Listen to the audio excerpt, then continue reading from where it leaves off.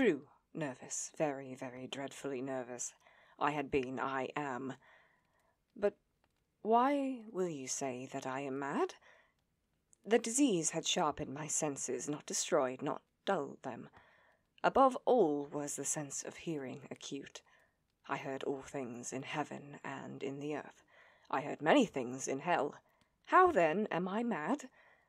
Hearken and observe how healthily, how calmly I can tell you this whole story. It is impossible to say how first the idea entered my brain, but once conceived it haunted me day and night. Object there was none, passion there was none. I loved the old man. He had never wronged me, he had never given me insult. For his gold I had no desire. I think it was his eye. Yes, it was this. He had the eye of a vulture, a pale blue eye with a film over it. Whenever it fell upon me, my blood ran cold, and so by degrees, very gradually, I made up my mind to take the life of the old man, and thus rid myself of the eye forever.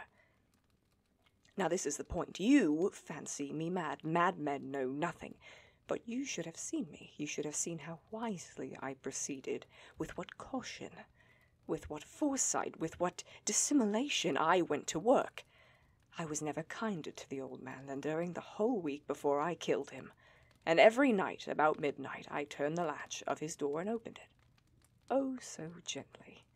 And then, when I had made the opening sufficient for my head, I put a dark lantern, all closed, no, that no light shone out, and then I thrust in my head. Oh, you would have laughed to see how cunningly I thrust it in. I moved it slowly, very, very slowly, so that I might not disturb the old man's sleep. It took me an hour to place my whole head within the opening, so far that I could see him as he laid upon his bed. Ha! Would a madman have been so wise as this? And then, when my whole head was well in the room, I undid the lantern cautiously. Oh, so cautiously, for the hinges creaked.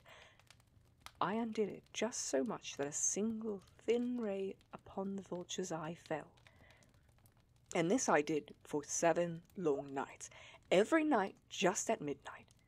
But I found the eye always closed, and so it was impossible to do the work, for it was not the old man who vexed me, but his evil eye.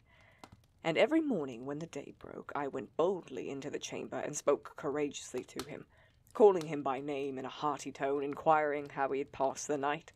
So you see, he would have been a very profound old man indeed to suspect that every night, just at 12, I looked in upon him while he slept. Upon the 8th night, I was more than usually cautious in opening the door. A watch's minute hands moved more quickly than did mine. Never before that night had I felt the extent of my own powers. I could scarcely contain my feelings of triumph to think that there I was, opening the door, little by little, that he not even to dream of my secret deeds or thoughts. I fairly chuckled at the idea, and perhaps he heard me, for he moved on the bed suddenly as if startled. Now you may think that I drew back, but no. His room was as black as pitch with a thick darkness, for the shutters were close-fastened, through fear of robbers. And so I knew that he could not see the opening of the door, and I kept pushing on it steadily. I had my head in, and was about to open the lantern, when my thumb slipped upon the tin fastening, and the old man sprang up in bed, crying out, "Who's there?" I kept quite still. I said nothing. For a whole hour I did not move a muscle, and in the meantime I did not hear him lie down. He was still sitting up in the bed, listening, just as I have done, night after night, hearkening to the death watches in the wall. Presently I heard a slight groan, and I knew it. It was a groan of mortal terror. It was not a groan of pain or of grief. Oh, no, it was the low, stifled sound that arises from the bottom of the soul when overcharged with awe. I knew the sound well. Many a night, just at midnight, when all the world slept, it had welled up from my own bosom, deepening with its dreadful echo the terrors that distracted me. I say, I knew it well. I knew what the old man felt and pitied him, although I chuckled at heart. I knew that he had been lying awake ever since that first slight noise, when he had turned in the bed.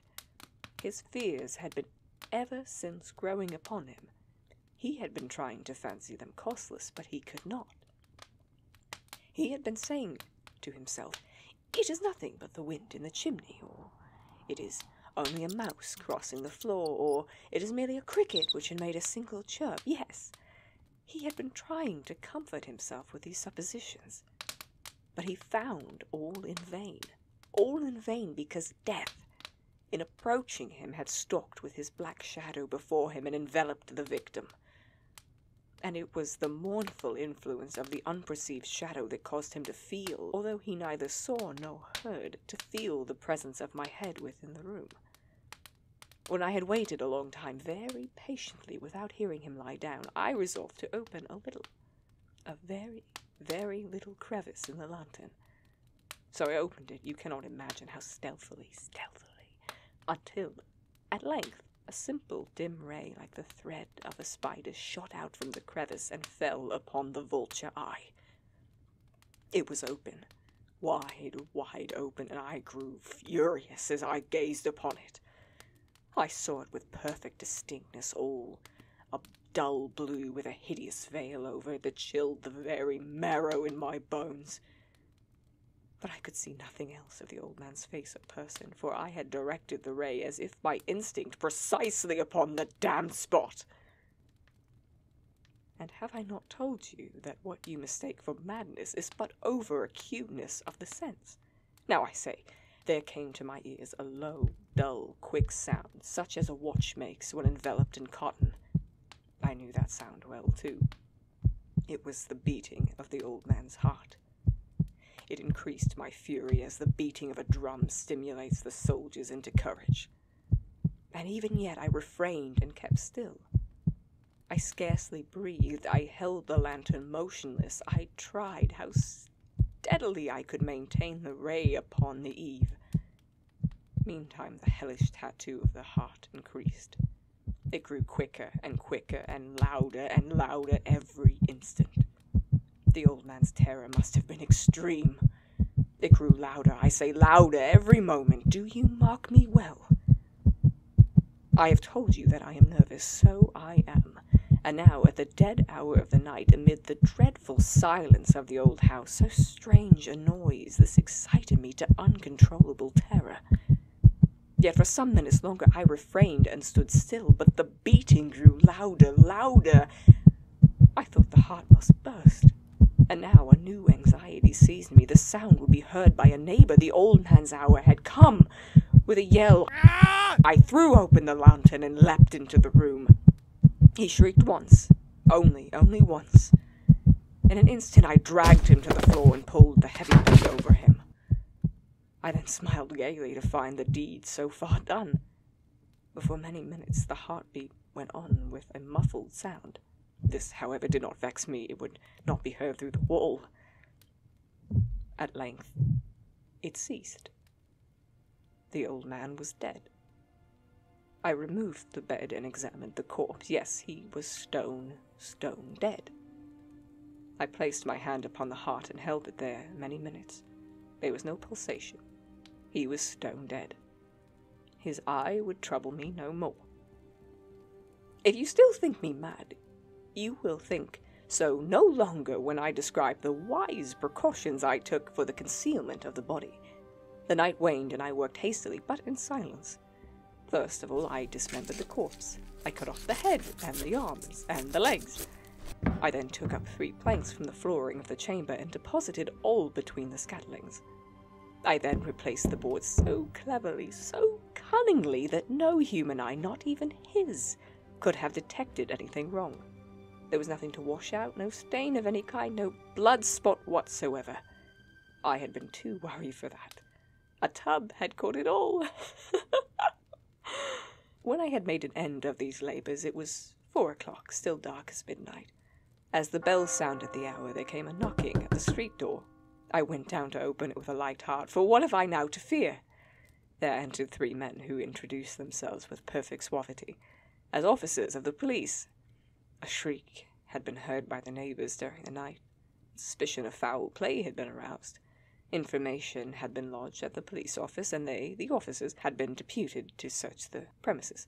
I smiled, for what had I to fear? I bade the gentleman welcome. The shriek, I said, was my own dream. The old man I mentioned was absent in the country. I took my visitors all over the house. I bade them search well. I led them at length to his chamber. I showed them his treasures, secure, undisturbed. In the enthusiasm of my confidence, I brought chairs into the room, and desired them here to rest from their fatigues, while I, myself, in wild audacity of my perfect triumph, placed my own seat upon the very spot which reposed the corpse of the victim. The officers were satisfied.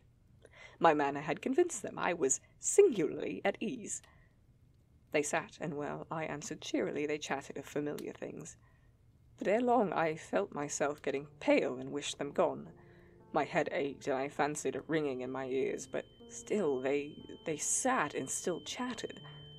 The ringing became more distinct. It continued. I talked more freely to get rid of the feeling, but it continued and gained definiteness, until at length I found that the noise was not within my ears. No doubt I grew very pale, but I talked more fluently, with a heightened voice, yes, yet the sound increased, and what could I do? It was a low, dull, quick sound, much such a sound as a watch makes when enveloped in cotton. I gasped for breath, and yet the officers heard it not. I talked more quickly, more vehemently, but the noise steadily increased. I arose and argued about trifles, in a high key, with violent gesticulations, but the noise steadily increased. Why would they not be gone? I paced the floor to and fro with heavy strides, as if excited to fury by the observations of the men, but the noise steadily increased. Oh God, what could I do? I foamed, I raved, I swore. I swung the chair upon which I had been sitting and grated it upon the boards, but the noise arose all over and continually increased. It grew louder and louder and louder, and still the men chatted pleasantly and smiled. Was it possible they heard not? Almighty God, no, they heard, they suspected, they knew. They were making a mockery of my horror. This I thought, and this I think, but anything was better than this agony. Anything was more tolerable than this derision. I could bear those hypocritical smiles no longer. I felt that I must scream or die, and now again, hark, louder, louder, louder, louder. Villains, I shrieked, dissemble no more. I admit the deed, tear up the planks. Here, it is the beating of this hideous heart.